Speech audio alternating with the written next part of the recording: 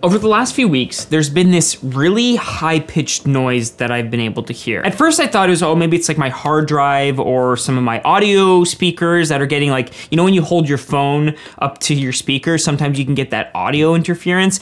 I thought it was that at first, but it was more of a high-pitch frequency sweep. So the frequency would start a little bit lower and then it would sweep up and you wouldn't be able to hear it, and then it would sweep back down, stop for maybe 10 seconds, and then start again. So my dad starts walking around the neighborhood looking to see if he can find the source of this sound.